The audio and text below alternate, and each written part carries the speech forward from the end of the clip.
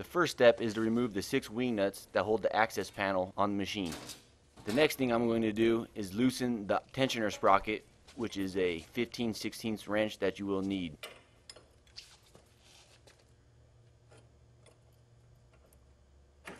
This is the tensioner sprocket, which moves up and down to keep the tension on the chain. Now I'm going to remove the chain so I can access the pumps, the electric motor if necessary. The B pump is turning freely. Now let's check the A pump. Not so easy to turn. Even though the electric motor was able to turn it, I cannot turn it by hand. Therefore, I'm going to remove it off the machine and rebuild it. Remove the hose clamp that holds the tank onto the frame simply by using a flathead screwdriver.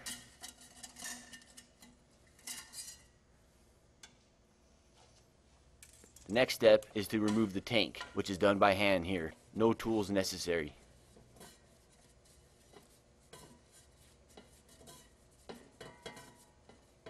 Now that I have the tank off of the machine, the next step is to remove the hose from the bottom of the pump using an 11/16 wrench. After that is off, you're going to remove the pump off of the frame itself. Using a 3/4 inch wrench and 3/4 inch socket, you can loosen the 2 bolts that hold the pump onto the frame.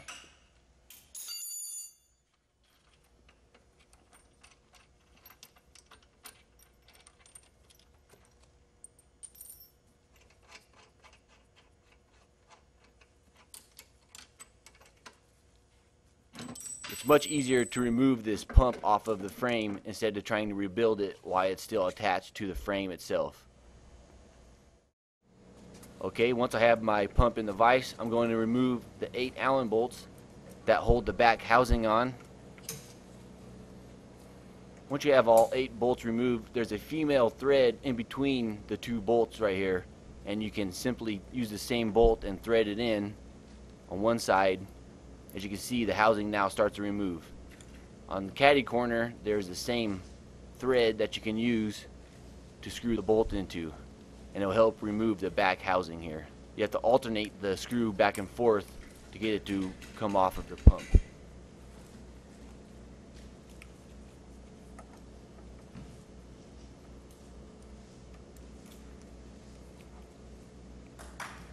Next, pull the back housing off. As you can see, the gasket ripped, which is no big deal because you will be given a new one in your seal kit. This right here is the bypass system, which is not used on this machine, so no need to remove these bolts and clean this part. Just leave it all assembled.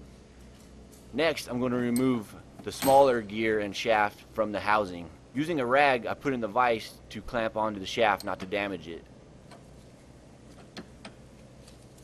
You need to twist the pump as you pull on it, which will help remove the small shaft and gear from the housing. Next, we need to remove the second gear from the main drive shaft itself. There's a large retaining ring on here that you need to remove using a pair of snap ring pliers.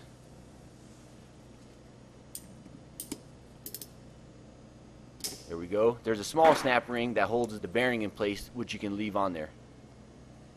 Okay, our next step is to remove the second gear off the main shaft itself. By clamping the pump into the vise makes it much easier. Using a dead blow hammer or plastic hammer, tap on the main shaft down, and then come from the other side and tap it up. As you can see, I created a gap now on the gear from the housing. Using a small shim or washer, place it underneath the gear, in between the gear and the housing. Now repeat the process. Tap the shaft down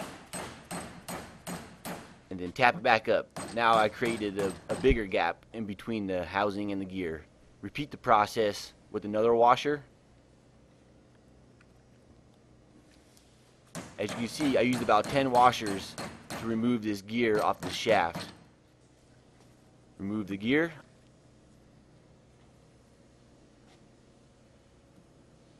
Now remove the washers I used as shims. Now there's a small key that holds that gear in place on that main shaft that you need to remove using a pair of pliers. Next, remove the entire main shaft out of the pump by tapping with your hammer.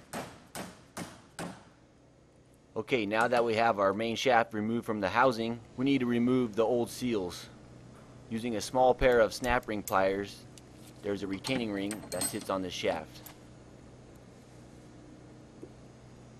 There it comes off. Make sure not to lose that, as you will need it to install the new seal. This first seal is the mechanical seal, which is a viton seal. As you can see, it is very swollen up, which is part of the reason that our pump was not turning well. Next is the Teflon seal, which sits inside the seat retainer. Okay, our next step is to make sure we clean all of our parts. I'm going to use this wire brush here to clean these gears. It really gets in the grooves there.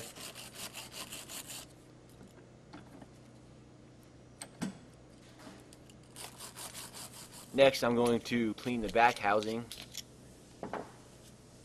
Down in these pockets right here, you're going to have a lot of buildup of old epoxy. See that right there? There's a big chunk of it that you need to remove. There's also another pocket down here that you need to clean out on the main housing. More of the debris that you need to remove. Just over time it gets built up in there. And in this front housing right here is where the mechanical seal sits, and you'll see a lot of buildup in here too. Next, I'm removing the small viton o-ring that sits inside this housing. You will get a new one with your seal kit, so don't worry about saving that. That's trash. Go ahead and get in there and get all that old epoxy out of there.